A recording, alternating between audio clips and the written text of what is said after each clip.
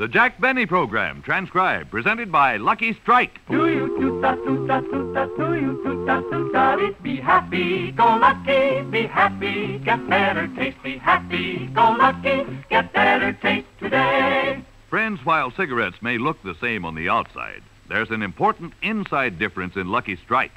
An inside difference that proves Luckies are made better to taste better.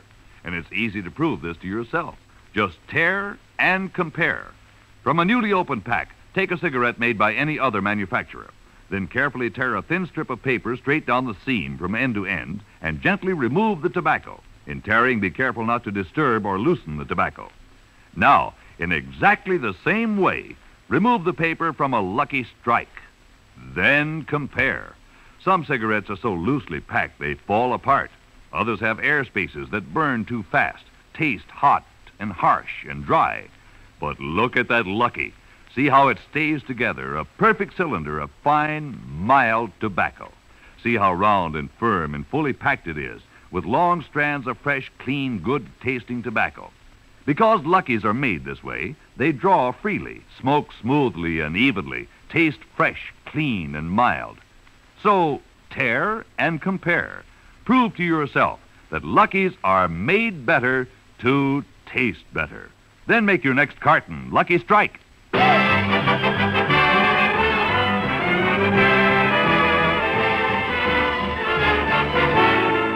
Lucky Strike program starring Jack Benny with Mary Livingston, Phil Harris, Rochester, Dennis Day, and yours truly, Don Wilson.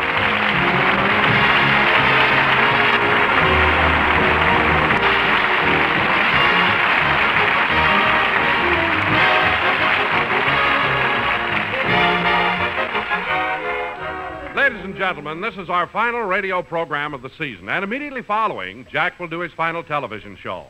This has been a strenuous season, and on the shoulders of the star of our show falls most of this burden. So without further ado, we bring you a very tiresome comedian. That's tired. And here he is, Jack Benny.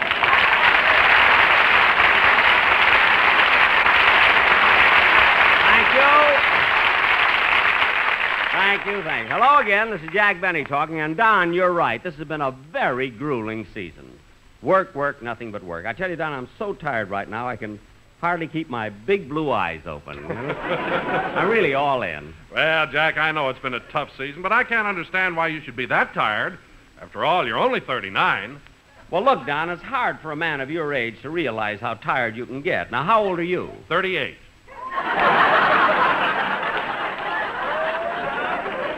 Well, just wait till you're 39, brother. That's a long pull. Boy, will you be tired then. Of course, the burden, Don, the burden you're carrying is not on your shoulders. What? And how you ever got a pair of pants to fit your burden is beyond me. Don, I want to tell you something. Doing radio and television is really a... Hi, Jack. Hello, everybody.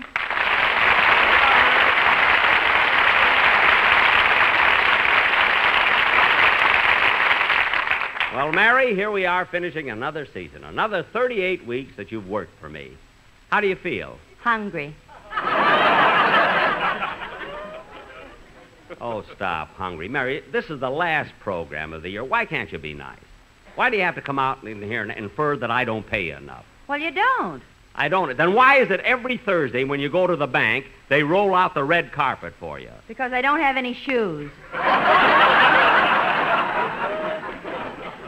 Mary, if you don't stop that kind of talk, I won't take you to Europe with me, kid. I'm sorry, Jack. Well, you should be. Anyway, Mary, let's not get into an argument now. After all, we're doing our last show, and soon we'll be on the high seas on our way to play the Palladium Theater in London. Which reminds me, Jack, before we go, you ought to have all your clothes cleaned. Why? That chipper going on is kind of big, and you won't be able to lean over the side and do your laundry. Well, I'll find it. By the way, Don, what are you going to do this summer? Well, Mary, I'm going to be busy making a picture for 20th Century Fox. Oh, really? You know, I made a picture of 20th, Don, several years ago. I know, and by a strange coincidence, Jack, they gave me the same dressing room you used to have. Oh, that's nice. That's a nice one, you know. I won't have to share it like you did. You won't? No, Zanuck hasn't got that polo pony anymore. Oh, that's a shame. He was so friendly. He used to keep the flies off of both of us. Oh, hello, Phil. Hiya, Jackson. Hello, everybody.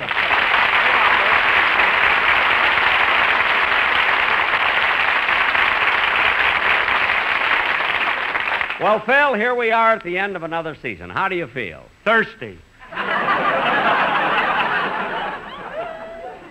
That's funny. He started the season that way. Oh, Phil, we were just talking about the summer. Do you have any plans? Sure do, Dunsey. Me and my boys are making a series of personal appearances. Oh, really? Where are you going? Well, we open at Burning Stump, Wyoming. Then from there, we go to Stagnant Water, Nebraska. Then we go to Sowbelly, Arkansas. Then we wind up by playing for the debutantes ball in Do-Wah-Diddy. For heaven's sakes, Phil, why do you pick such small towns? My boys won't play no place where they're outnumbered. Oh, well, Phil, I hope your boys have more respect for your one-night stands than they have for my program. Half the time, they don't even show up. I haven't seen Fletcher, your trombone player, for a couple of weeks. That's funny you should mention old Fletch. I just got a card from him this morning. He's in Alcatraz. Alcatraz? Well, don't blame him, Jackson. It was my fault for hiring a musical arranger who didn't understand my boys. What do you mean? Well, we were playing a new arrangement when Fletch comes to a 12-bar rest. Uh-huh. Well, Fletch ain't going to sit around doing nothing, so he goes out and robs a bank. Well, Phil, look I'm not interested in their extracurricular activities. You see, if they'll just come in. Hello, Mr. Benny. Well, Mr. Kitzel.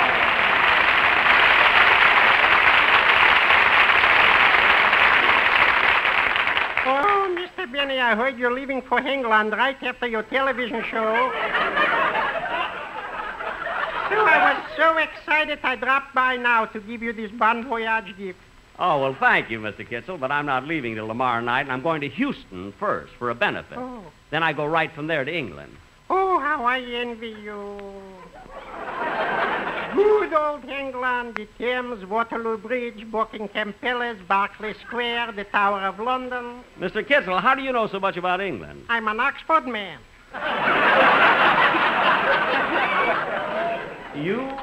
You're an Oxford man? Anyone for cricket? I wish I had time. Well, Mr. Kitzel, would you like to sit down and watch the rest of the program? I'd love to, but I got to go to the airport to meet my wife. She's coming in from Kansas City. Oh, what airport? Well, this to me is a mystery. I don't know whether she's going to land at International or at Lockheed or in Pomona or in Pasadena. Well, don't you know where the plane is scheduled to land? Yes, but that doesn't make any difference. My wife is such a backseat driver. Oh, you're kidding. Kidding, she says. Listen, Mr. Benny, when that sweet chariot swings low, she'll point out the direction.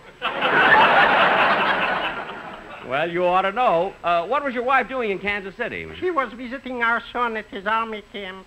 Well, Mr. Kitzel, I never knew you had a grown son. Well, he's my wife's son by a former marriage. Oh, you're her second husband, A third. huh? You mean your wife's been married twice before? This much, she tells me.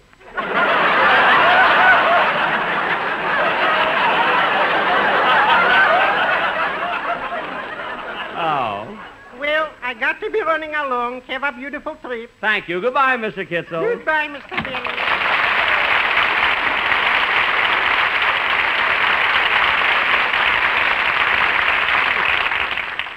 Jack, what did Mr. Kitzel give you? Just a moment. I'll open it. Oh, isn't that cute? What is it? It's a cake, and on top of it, it's spelled out Bon Voyage. And the O's are bagels.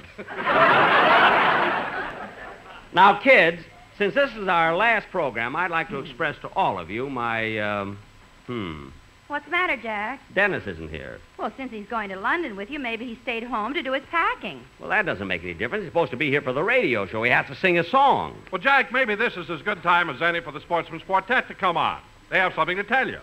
Tell me what? Well, you're going by train tomorrow night, and they want to take you down to the station. Oh, that's nice. Tell him about it, fellas.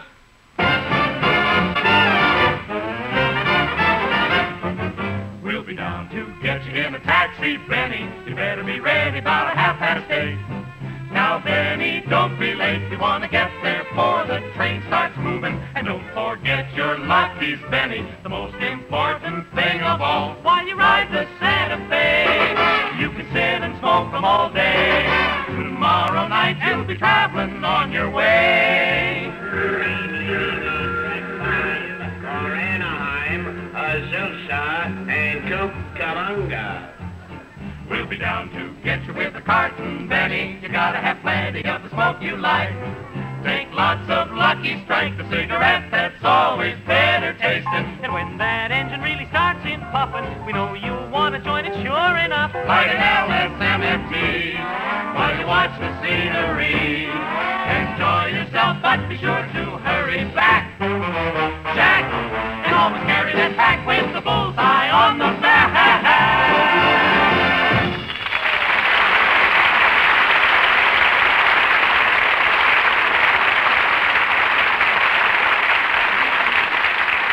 Boys, that was wonderful. Really swell. I wish you were going to England with me. Hey, Jackson, I wish you'd do me a favor when you get to London. What is it, Phil? Hey, buy me one of them English tweeds.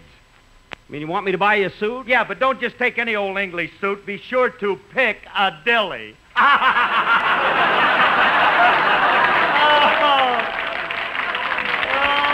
my. Hey, Jackson, the Republicans may like Ike, but I like me. Phil, do me a favor and sit down, will you? Jack, that was a real cute joke. What are you so grumpy about? Because here we are trying to do our last program, and Dennis has to be late. Well, why don't you call his house and see what's keeping him? I will. Say, Mabel, what is it, Gertrude?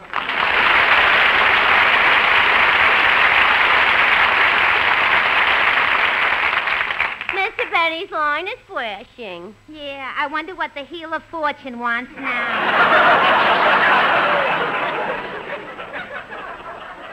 I'll plug in and find out. Hello, Mr. Benny. Yes, sir, I'll see if I can get him. He wants I should try to find Dennis Day for him. He must be lost again. Well, what do you mean, again? Does he get lost often?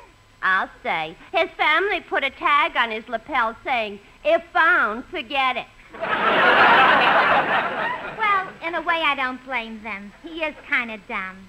I remember the time I had a date with him. You went out with Dennis Day? Uh-huh. He took me to a movie, and when we reached the box office, he asked me whether I'd rather sit in the balcony or downstairs. Uh-huh. I was feeling kind of romantic, so I said the balcony. Oh. And did he buy seats in the balcony? For me, yes. He sat downstairs.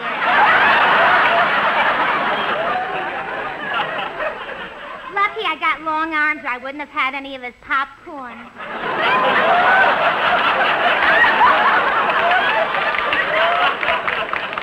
Well, at least when you go out with Dennis, he spends some money. Well, what are you complaining about?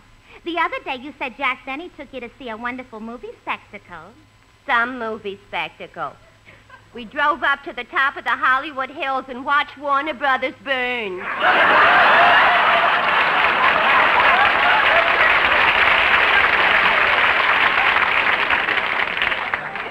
No kidding. You watched the studio burn? Yeah. Jack tried to convince me it was Quo Vadis. Well, how do you like that? Yes, I'm sorry, Mr. Benny, but his house doesn't answer. Okay, I'll try later. What happened, Jack? He's not at home. I can't understand it. You think Dennis would be here on our last... Oh, that must be him now. Come in. Mr. Benny? Yes? Mr. Benny, my name is Louis Wagner. I'm president of the Jack Benny Fan Club. For the joy you have brought into our homes, we wish to present you with a gift which we hope you will cherish and keep as a memento of our appreciation. Well, Each Sunday, all of us wait in anticipation for your programs, and it was not without deep thought and much deliberation that we finally selected the gift we thought most suitable to express our sincere feelings. Well, We trust that in the years to come, when you travel from the sun-kissed shores of California to the rock-bound coast of Maine, that you will always carry this gift with you as a constant reminder of the glorious hours of pleasure you have given to members of our organization. Oh, I will. I will. What are you going to give me? Nothing. I just love to make speech.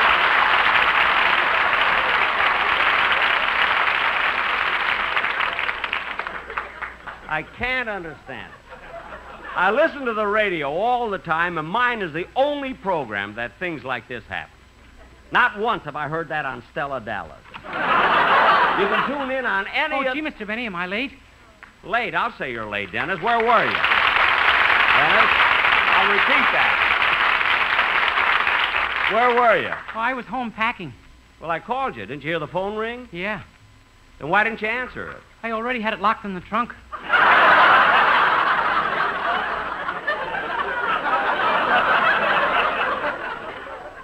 Dennis, you're taking your telephone to England? Yeah, while I'm over there, I want to talk to my friends in Hollywood. It'll only be a local call.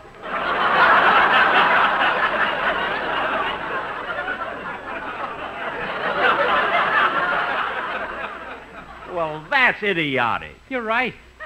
What do you mean I'm right? That's my number, idiotic, 70245. What? The phone company gave me a special number. Look, Dennis. It's unlisted. Now stop it!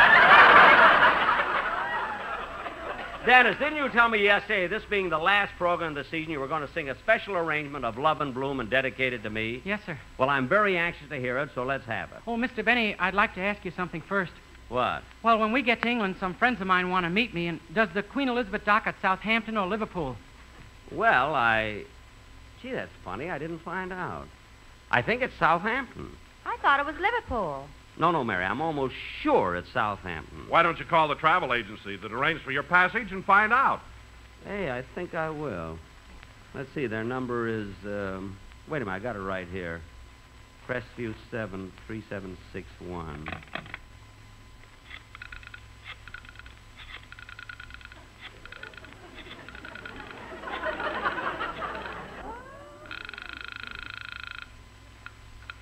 Hello, Transatlantic Travel Agency. Oh, hello, this is Jack Benny. I'm going to England on the Queen Elizabeth, and I'd like to get some information, please. Just a moment. I'll connect you with Mr. Wilkins. He's in charge of that. Thank you. Mr. Wilkins is on the line. Go ahead, Mr. Benny. Mr. Wilkins. Yes? I'm sailing on the Queen Elizabeth. Does that ship dock at Southampton? I don't know.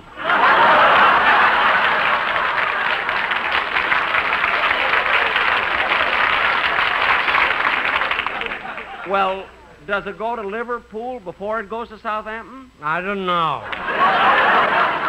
Well, does it go to Southampton at all? I don't know. Never heard such stupid answer. Put the girl back on the phone. Which one was it? I don't know. Well, was she one of our operators, or was it one of the telephone company's operators? I don't know. Now, look, that girl was there a minute ago. Let me talk to her. Okay. Hello. Hello, miss. Are you the girl I just spoke to? I don't know. Never mind. Goodbye. Now, where were we? I don't know. Now, cut that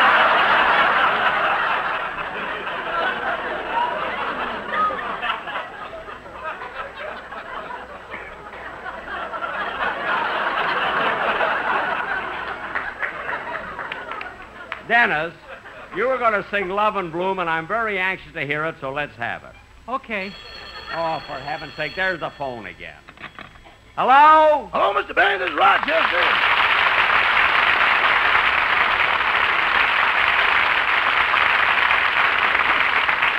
Rochester, what did you call for? Well, I'm doing your packing, and I don't want you to be confused. What do you mean confused? Well, when you leave on your trip, you're going to Houston first, aren't you? That's right. I'm going to appear June 5th at the benefit for the Texas Children's Hospital. Well, I thought I'd pack some clothes in a separate suitcase for you to wear down there. So I put in your tan jacket, your light slacks, and 5 pairs of woolen socks. Rochester, it's hot in Texas this time of year. Why should I wear those thick socks? In case you're stepping in the oil, you'll want to sop up as much as you can.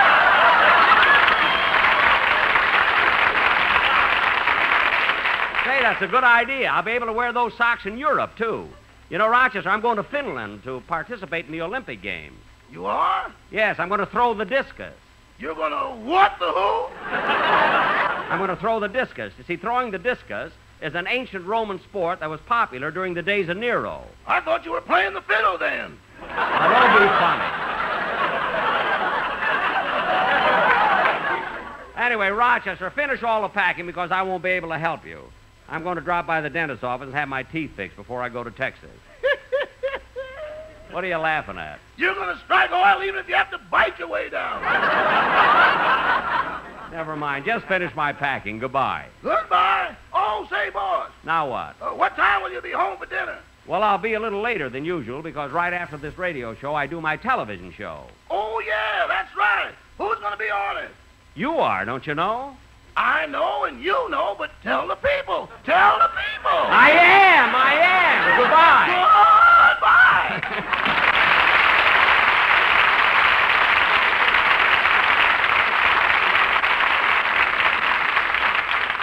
Jack, are you really going to Finland for the Olympic Games? That's right, Don. I'm going to Helsinki. Ooh, what he said.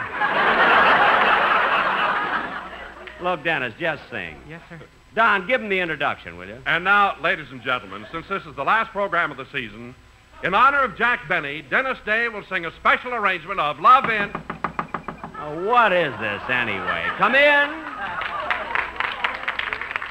Excuse me, but could you tell me where I could find Studio C? Hey, look, kid, it's John L.C. Savoni.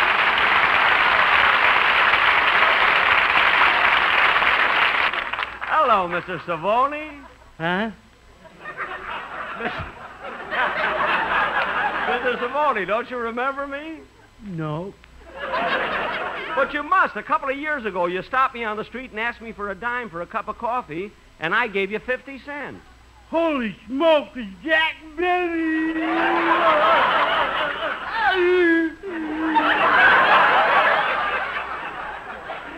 Good, I thought maybe you'd forgotten me. Oh, no, I tell all my fraternity brothers you're my pal. Your fraternity brothers, Mr. Savoni, for a college man, what happened to you? I'm a poor little lamb who's gone astray.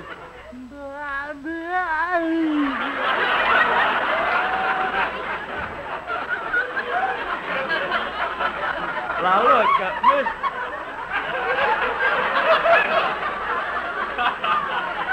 Look, Mr. Savoni.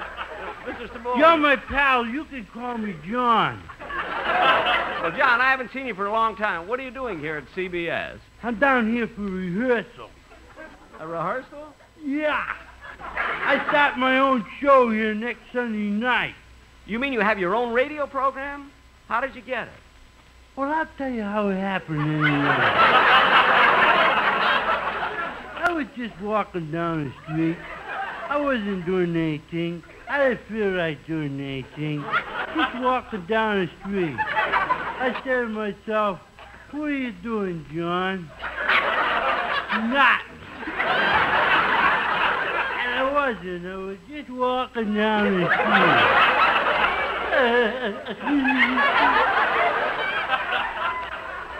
All of a sudden, a man comes up to me and says, hey, you. I said, who? He said, you. I said, me? He said, yeah. He said, how would you like to be on the radio? So I said, how much? He said, $150. I said, I can't afford to pay that much. No, Mr. Savoni, see, they pay you. I know, they finally told me that. Then we started to dicker about the price. Ooh, it made me so nervous. Well, did you get a good deal? Yeah, we settled for $125. But he started out with $150. I'm no fool. I wasn't going to take his first offer.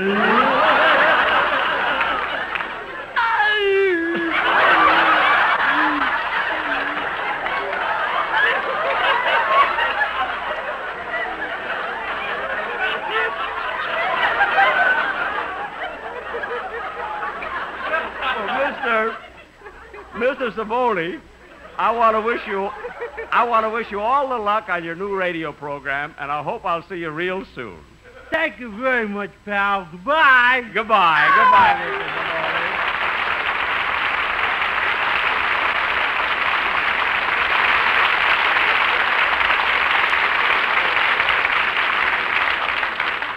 Now, Don, lock the door, will you?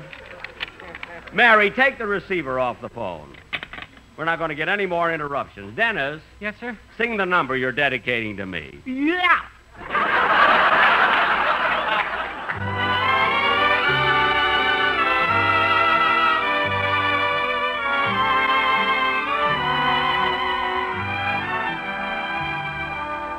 Can it be the trees that fill the breeze with rare and magic perfume? Oh, no, it isn't the trees. It's love in bloom. Can it be the spring that seems to bring stars right into my room? Oh, no, it isn't the spring. It's love in bloom. My heart was a desert. You planted a seed. And this is a flower. This hour of sweet fulfillment. Is it all a dream? The joy supreme that came to us in the gloom. You know it isn't a dream. It's love in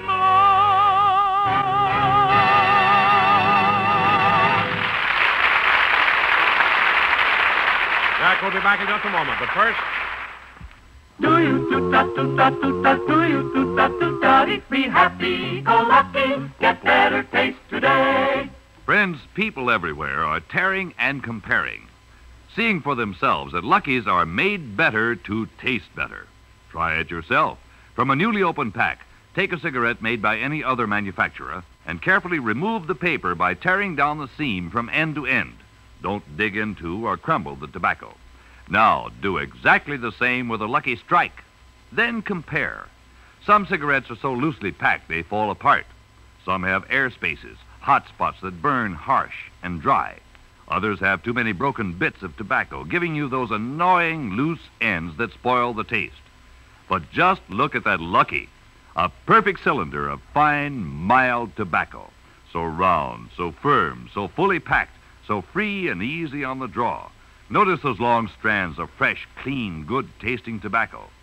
Yes, Lucky's are made better to taste better, to give you far more enjoyment from every puff.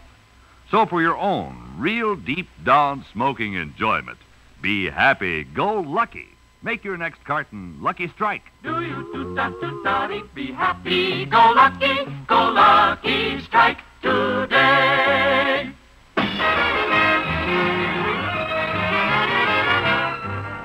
Ladies and gentlemen, in just about 1 minute, I'll be seeing you all on television, and I hope you'll all be seeing me. As I mentioned before, this is the last radio program of the season, but we'll be with you again in the fall. At this point, on behalf of my sponsor and my entire cast, I want to thank you for being such loyal listeners. Good night, folks. The Jack Benny program is brought to you by Lucky Strike, product of the American Tobacco Company, America's leading manufacturer of cigarettes. The Jack Benny Show was transcribed. This is the CBS Radio Network.